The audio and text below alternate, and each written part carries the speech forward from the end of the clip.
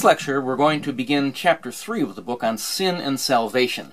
This lecture, we will look at sin and salvation according to Christianity, and then in the next one, we will look at sin and salvation according to Islam. Now, Sultan Muhammad Khan, who I think was a Pakistani, a Muslim at the time, pointed out that the lot of human beings is that sin is second nature to us. And the question is, how are we going to escape accountability and punishment? He said we need to look at this issue because the issue of salvation is the vital breath of any religion. Without it, a religion is not a religion. And this is so important because we all know we're only here on the earth for a short time. And yet both Christians and Muslims and most people, except for atheists, believe that there is a life after this one. We will all continue to exist in some form, somewhere. And most religions say there's either a good place or a bad place. And certainly both Christianity and Islam hold to that. So what does Christianity say about this? First of all, let's take a look at the meaning of sin. Jesus said that he was asked, what is the greatest commandment? He said, the greatest commandment is you shall love the Lord your God with all your heart, soul, mind, and strength. And he said, the second is like it, you shall love your neighbor as yourself. Now, if we're to love God with all of our heart, all of our soul, all of our mind, and all of our strength, to not do that, that's our obligation, that's a command. To not do that is sin. And it's not surprising, therefore, that the 10 commandments that God gave back in the book of Exodus, the very first commandment was, I am the Lord your God, you shall have no other gods except me. In other words, if you look at what is the essence of sin, or the sin behind the sin, you might say it is idolatry. Because idolatry is having anything or anyone, putting anything or anyone over God. And that's why the command against idolatry is the very first commandment. As a matter of fact, Martin Luther pointed out that when we steal something, when we commit adultery, when we commit any of the other sins, we're committing those.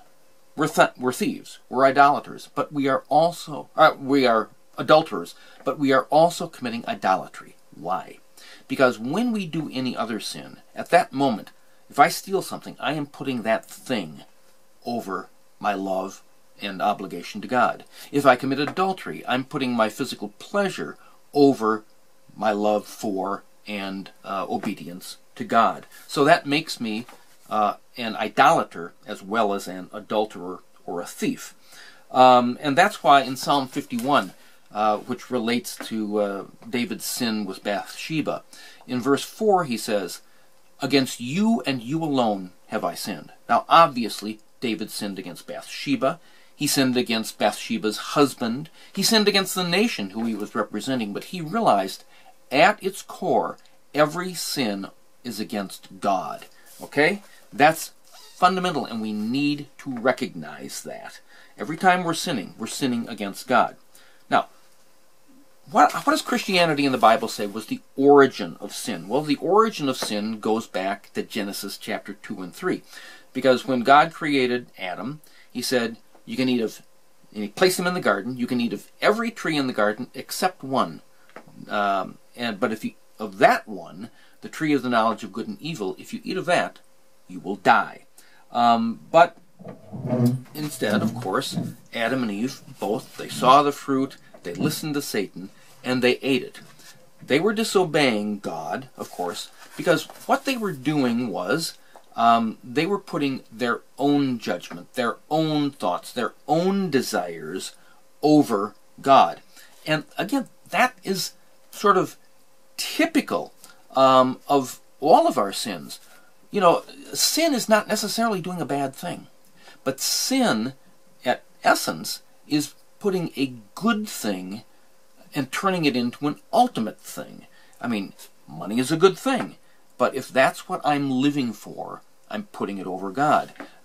You know, I spend all my time in my office, whatever it is. You know, I'm sacrificing my family. You see, I'm putting a good thing success in the job, money, whatever, and I'm turning it into an ultimate thing. That's idolatry because I'm putting it over God. I hope you understand this. Now, when Adam and Eve sinned, that is known as the fall of mankind into sin. And their sin did not just affect them. It affected everybody else. Because later on, I think it's in Genesis 4 or 5, it said that then Adam and Eve, they begat a son in his own image. But now he's a sinner. And in some way, Adam's sin was passed on down to his children. They passed it on down to their children, all the way down to us. We are born with a sinful propensity. In other words, and this is, by the way, what is known as the doctrine of original sin. Original sin does not refer necessarily, or is not limited to what Adam and Eve did, but the doctrine of original sin refers to the effect of Adam and Eve's sin on us. In other words, it changed them. They became sinners, and they have created us in their image. Thus, we are born with a sinful heart. Our natural bent, our natural propensity is to go our own way, and therefore, that's true of all of us. All of us. Our worlds revolve around me. What I want, what I desire, what will make me happy, where I get my security, my self-worth, all of these things. And that is why in the book of Romans, Paul says, there's not one who does good. No, not one. No one seeks after God. Instead, we're all looking out for ourselves. There's a saying, we're looking out for number one. Well, number one should be the Lord, but actually, in reality, number one is ourselves. And so, we love ourselves more than we love God. And so, everyone comes into the world tainted by the fall, tainted by original sin. Now, the corollary of this is that it is impossible for us to save ourselves. Because we all know that there's a fundamental problem in our own heart that we can't eradicate. And you see, God knows this. And the Bible says that God cannot abide in the presence of sin. So we got a problem here. Most people think, and sort of the default mode of the human heart is that, well, if we do enough good deeds, then God will accept us. But wait a minute. Jesus said, and the Bible says, God cannot abide in the presence of sin. God's standard is perfection. That's why Jesus said in Matthew 5, be perfect even as your Father in heaven is perfect. Because the only way we can be reconciled with God is to have no sin at all. No sinful thoughts, no sinful words, no sinful deeds, no sinful propensity in the heart. How do we get that? How do we get that? This idea that we can earn our own salvation by doing good deeds, that is impossible. I list in your book 5 reasons why. First, because God is morally perfect. That's the standard he holds us to. But once we sin once, we're no longer perfect. Therefore, we can't meet God's standard. Second, even our good deeds are tainted with sin. Because we, for example, I remember several years ago I was in Kampala and I saw a beggar by the street corner and I thought, poor guy, I should give him something. And so I gave him 1,000 Uganda shillings. Well, in part because compassion for a beggar. But another reason was I realized, hey, I'm a teacher of pastors and church leaders. If I don't give him anything and somebody sees me, what will they think of me? So part of my motivation was fear of what other people would think. Well then, when I gave him the 1,000 shillings, on the one hand, pride came up. Jonathan, what a good boy you are. You gave him 1,000 shillings. But also guilt came up. You only gave him 1,000 shillings. You could have given him 2,000 or 5,000. You see, the same act came from partly a good motive, but partly a bad motive. And it caused both guilt and fear to come up. And that's true for everything. Because, think about it. if you think you can escape hell and get to heaven by doing enough good deeds, what are you doing? What's your motive for doing good deeds? It's because if I do enough good deeds, if I help this person and that person and that person, I'm storing up good deeds. Well, wait a minute. If that's true even for part of my motive, I'm not doing the good deeds. I'm not helping that poor person to help him. I'm doing it to help myself. And if that's my motive, then it's a selfish motive. In other words, my motive has turned a good deed into a bad deed. And that's true for everything we do. There are no purely good deeds. Third, it's impossible to know if you've ever done enough. We all know we should be praying more, we should be giving more, we should be more loving, more kind, more compassionate.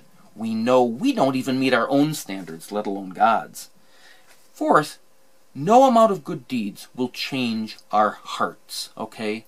They're always there. You know, I shouldn't lust, I shouldn't lust, I shouldn't lust. And then you see a beautiful person of the other sex and something comes up in you because it's inside. The problem is in our heart, you see. And finally, ultimately, all sin is against God, as I say, because God's law is a reflection of himself.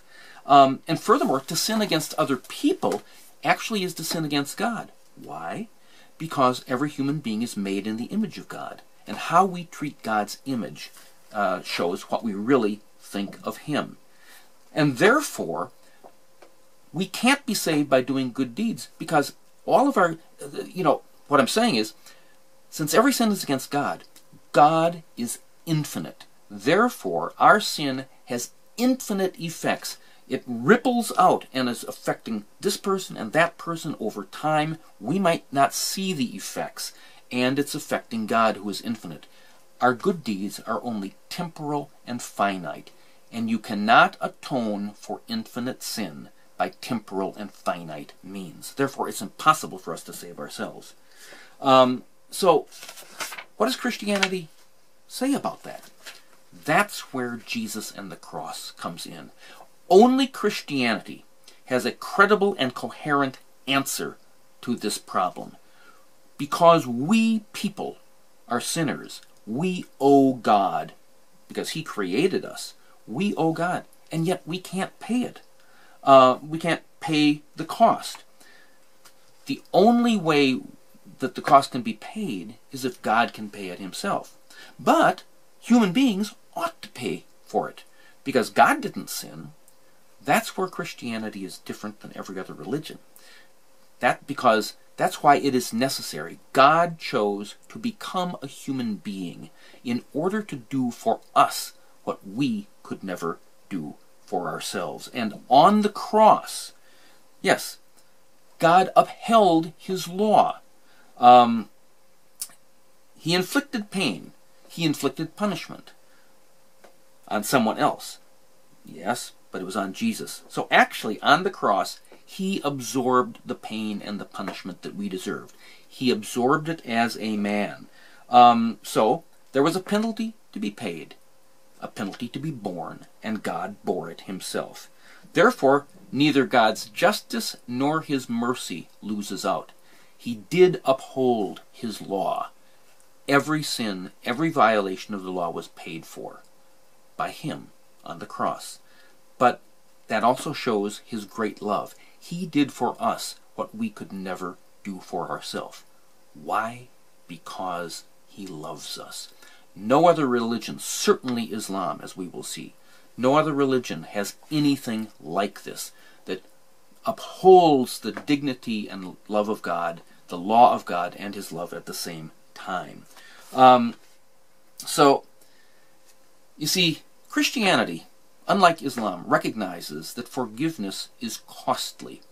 If you break something of mine, if I have a mobile phone and you break it, you owe me the cost of that mobile phone. Now, I can try and extract it from you, the money, but you might not have it.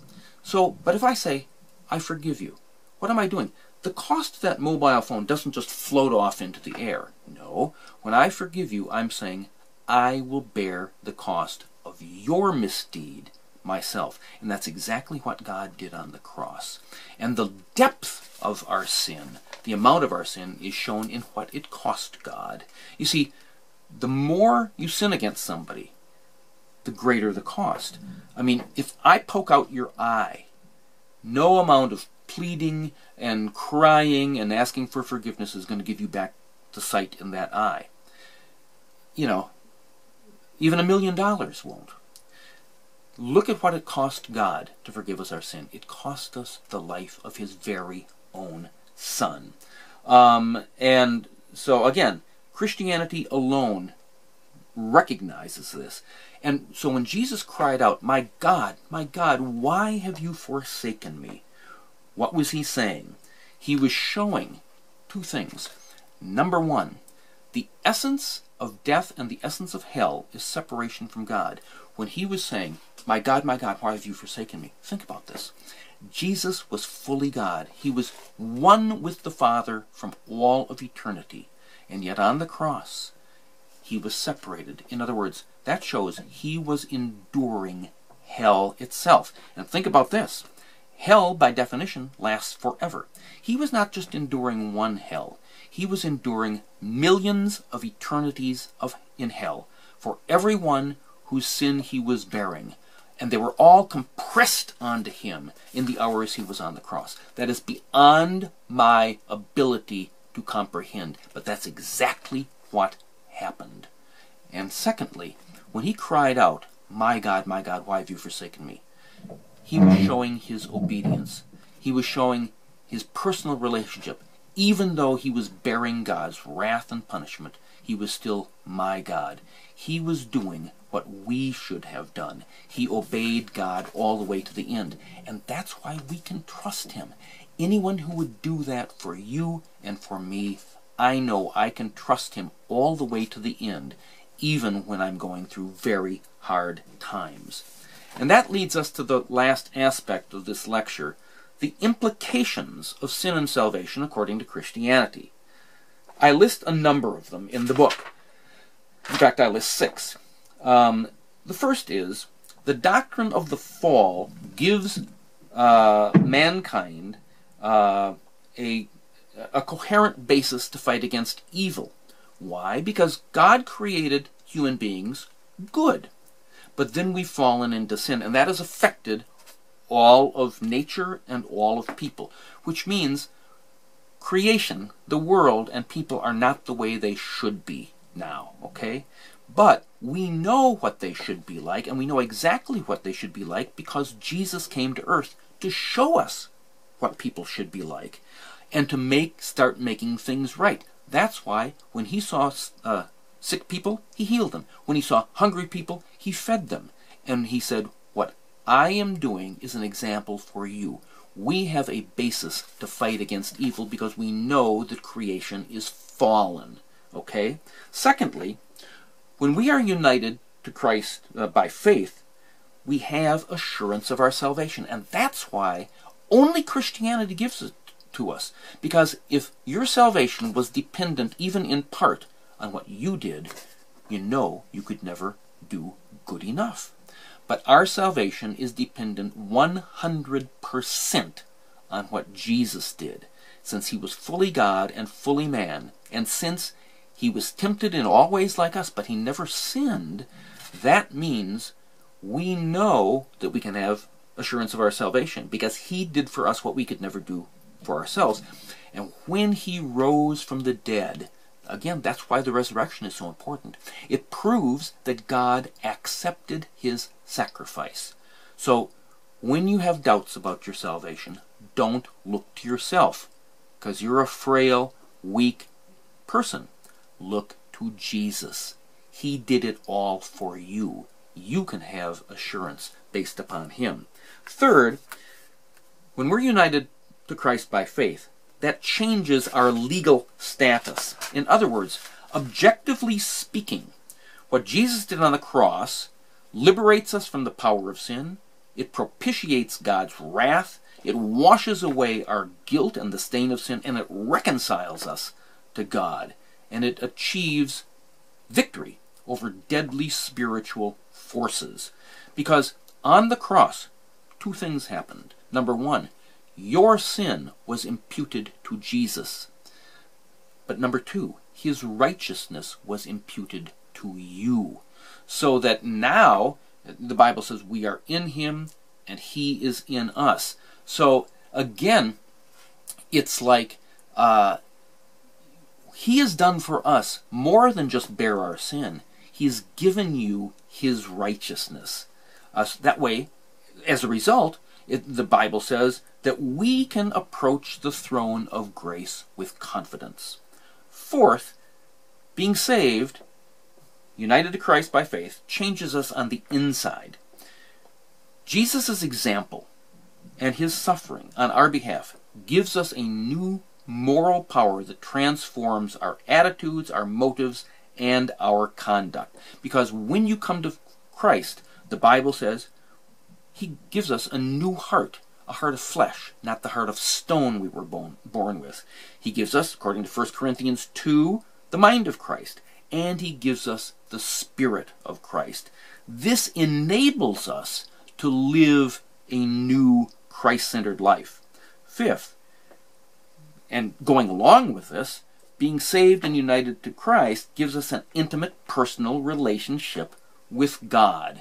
Now we don't have to go through rituals and so on. We can approach the throne of grace directly in Christ, knowing that Christ is our great high priest.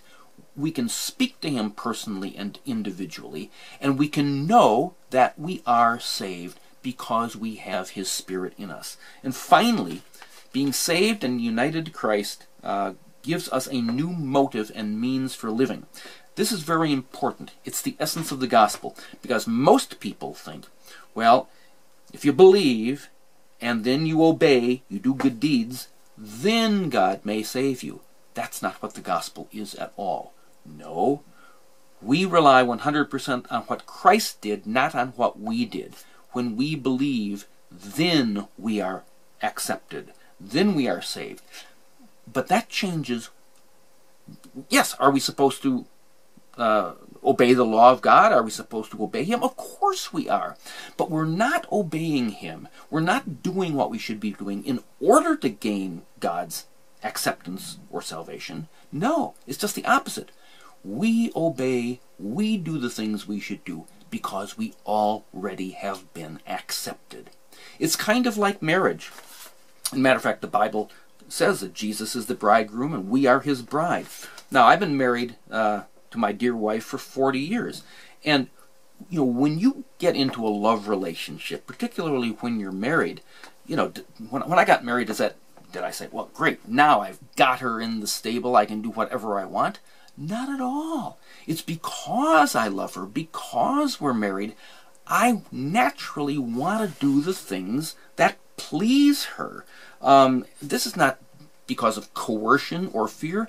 It's because of love. And if you understand the gospel well, then you will realize he has done everything for me. He's changed my heart. He's changed my mind. He's changed my spirit. I've passed from death to life. He's done everything for me. He loves me. I can approach him without fear. I can approach him directly. I may not understand why I'm going through some of the things I'm going through, but I know he loves me. I know he has a plan. I know I am part of it. And since he's done all that for me, I know I can trust him. And because I love him, I want to show the whole world that I love him. No other religion changes the order of things like that. Every other religion is, you'd better obey the law, and then maybe you'll be saved. Christianity alone says, you can't do that, and you know it. But Jesus did it for you. And if you believe that, he will change you. And then naturally, out of gratitude and love for God and for others who are made in his image, you will start showing them that he is alive in you. Because we now have a living heart. We have a living faith. No other religion, including Islam, is like that. So Christianity, or sin and salvation, according to Christianity, forms a coherent whole. It all fits together. And it does perfect justice to God's law and to his love. And it gives a true picture of what people are like. That we are born with a sinful propensity. We can't do anything about that. We can't change our own heart. God can do that, and he does that in the person of Jesus Christ. In the next lecture, we will look at what Islam has to say about sin and salvation, and we'll see that it is considerably different.